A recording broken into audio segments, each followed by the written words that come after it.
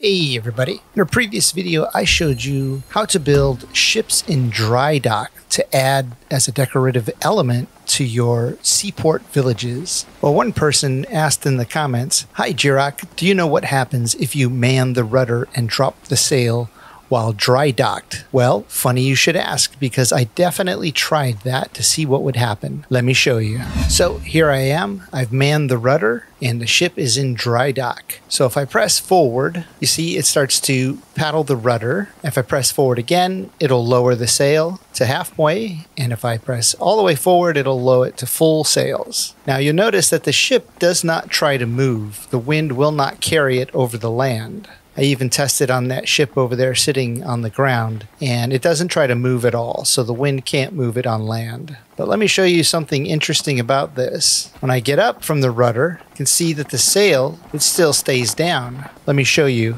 So as you can see here, the sails look pretty cool with the sail fully unfurled. And you might think to yourself, ooh, I definitely want to decorate my seaport village with a ship with its sails unfurled like this. Well, this is done in free fly mode, and my body is actually still on the ship there. So let me show you what happens when I jump off the ship. Okay, so here I am, I'm on the ship, and as long as I'm on the ship, you can see that the sails are fully unfurled there. But the moment you jump off the ship, boom, the sails go up. And you've probably already guessed why that happens. So when you're out to sea and you're on your ship here, if you get up from the rudder, you'll keep sailing, no problem. Fight the serpent, you can look around, but the moment you jump off your ship,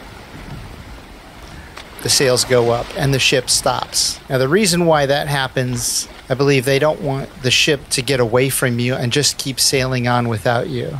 I honestly would love it if the ship just kept going and it didn't stop, especially if the sails were unfurled and you had to go and find your ship. That would just add another really cool survival element, forcing you to be really careful with what you do with your ship. They're doing a little hand holding here so that you don't lose your boat, so that you're not too far away from it. So in dry dock, there's really no way to have the sails unfurled as a decorative element. So if you haven't checked out my previous video on how to build ships in dry dock for this really cool decorative element, I show a whole bunch of different versions of ships and different ways that you can display them in dry dock. It's pretty cool. Just unfortunately right now we can't have the sails down.